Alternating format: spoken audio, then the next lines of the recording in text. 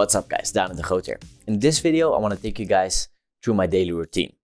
Jiu Jitsu is still illegal in the Netherlands, so my routine is quite a bit different from the one you might have seen in this video, where I talk about my routine when I'm training full-time in Brazil. So I thought it would be interesting to take you guys with me and show you how a day in my life looks like. So let's just start with the start. I generally wake up at 7 a.m. and from there I'll do my morning routine. I'll make a separate video about this because it's a topic I'm quite passionate about. I can talk on and on about it. But in short, it consists of breathing exercises, of reading, and of cold exposure. But like I said, we'll get into it in a future video. If it's out, I'll put it up here. And I'll put it in the description as well. After I get my morning routine done, I want to get my first training of the day in. Usually I train at least once, but preferably twice a day. My first workout of the day is generally, well, of course not now, since Jiu-Jitsu is illegal, but generally it would be a sparring session with some training at first, then a lot of specific sparring, since I'm mostly training with the same people. It's always good to do some specific sparring, and then I'll get some free sparring in. So let's get to the dojo. I'll show you some footage, of course, not from now when Jiu-Jitsu is illegal, but from way back in the day, and I'll talk you over it. So this training session was with my student Bart. He's a blue belt, a little bit under 70 kilos, so quite similar to my weight. Very technical guy, very smart guy. So he's one of my favorite training partners. What we're working on now is starting from bad situations or going on top from good situations. So on top, this is really good to increase your finishing skills. You always want to translate your good positions into finishes. And on bottom, we learn how to stay comfortable in bad situations and like always find our way out. So we started with a mount. We're also working some back mount, both offensive and defensive, as they're both quite important positions that occur a lot. And this is a concept I've been working on a lot, so I need to stay comfortable in bad situations, and whenever I do get a good situation, I want to be able to finish. And Bart is also quite good at this.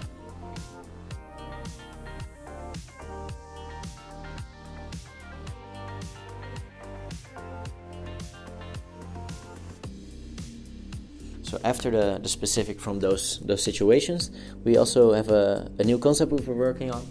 It's like free sparring, but starting from the position you pick. So whenever we restart, whenever somebody taps, we restart in the position the other person wants. So let's say I want to start in top mount. I'll tell Bert I want to start in top mount. Whenever one of us gets a submission, the other one can pick the position. So let's say I got the submission, then next up Bart's gonna pick his position. So maybe he wants to start in butterfly guard.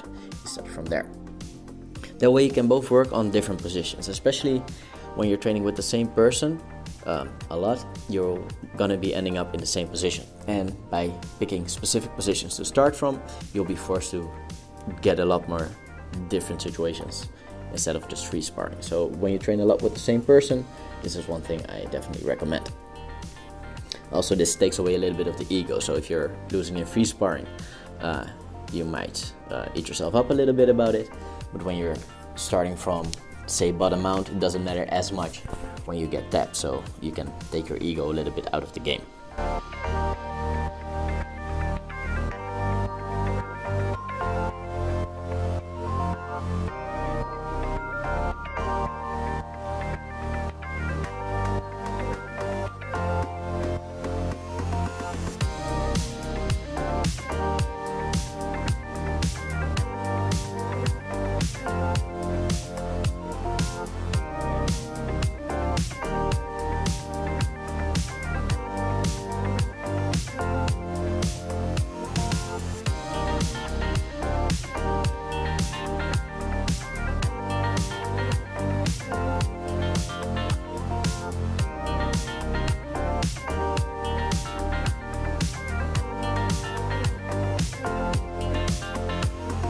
So after training, it's time to head home, take the cold shower, and I'll generally make some breakfast and a good cup of coffee. And of course, I have to plug my coffee sponsor, Brandzaak. Really good coffee. If you try them out, you're gonna be sold. I'll make some breakfast, more on this in the morning routine video, and then I'll get to work. So what does work mean? Of course, I've been working on my guillotine instructional. If you guys been following my social media and my YouTube channel, you know that's going to be releasing soon. It might even be out already when we upload this video. I'm working on that, and I'm teaching a lot of private classes. I mean online private classes. I also have a new strength and conditioning coach, Noel Brands from Breda SC, and I'll go there at least once a week. And then I'll also do the workout again at home with the stuff I have at home. So I have a kettlebell at home. But today we actually went to Breda. We went to train, and I'll show you some footage of that as well. My strength and conditioning gym is about a 30-minute train ride away from Rotterdam, which I don't really mind. I like to use train rides to read. The book I'm reading here is The Lives of the Stoics, of course on an e-reader, which is way handier and easier to carry around with you than a paper book. Fight me in the comments. And then I'll get to Breda.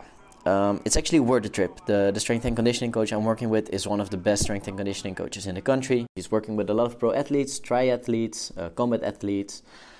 He's working with Dennis as well, more commonly known as the Burger, and he works with me now.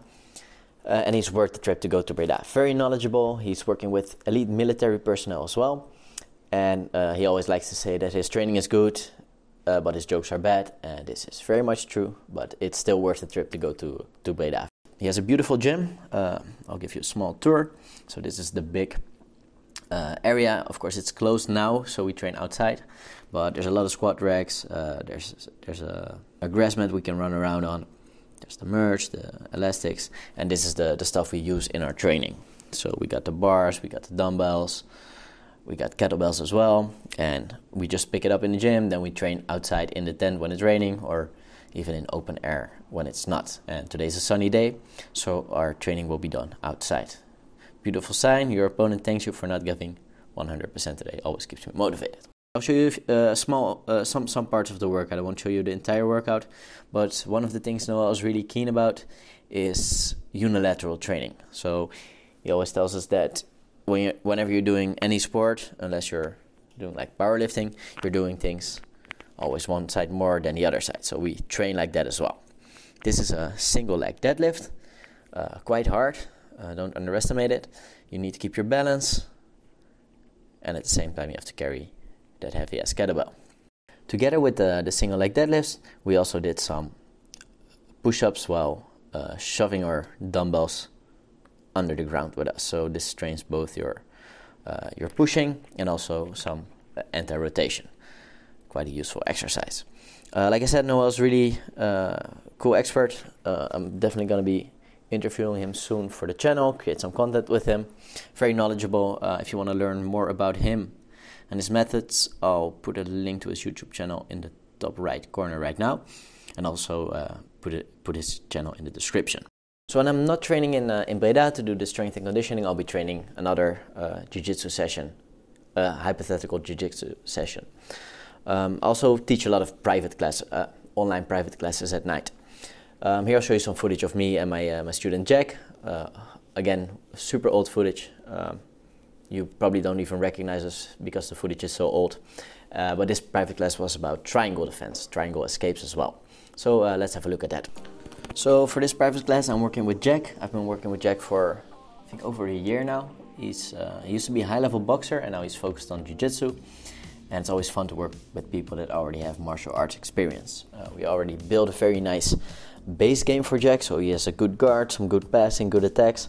And in this session we worked on something a little bit more specific, being triangle defense and escapes.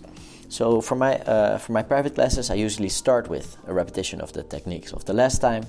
Then we'll add some new techniques, so we'll work on new techniques, new concepts. After that we'll do specific sparring, so that way you can apply the things you learned against somebody that's going to give you different reactions. And after we do specific sparring, we usually do a round of free sparring, and we film the techniques. So at the filming of the techniques, I like my students to teach the techniques back to me. So this is what we're seeing now. Jack is showing the techniques we worked on during the class. He's explaining how he would escape and defend the triangle to me. That way you can recall the things you learned, which makes it a lot easier to retain the things. So when you teach the techniques back to me, you'll be able to retain the techniques way better.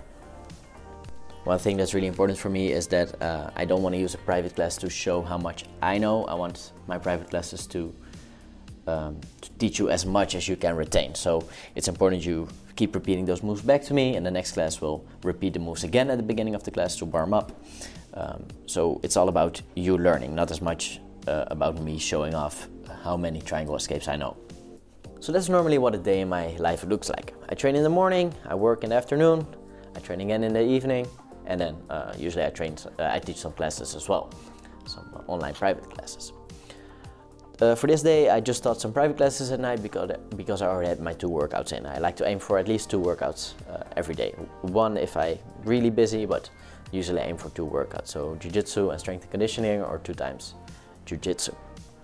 If you guys are interested in my private classes, I'll leave a link in the description below so you can contact me through that. You'll see all the information about it as well.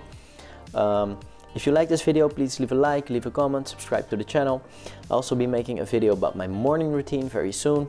Talk about cold exposure, about my coffee, my breakfast, and the books I'm reading. So if you like that, please subscribe to the channel. I'll keep you up to date. And see you guys next time. Oes.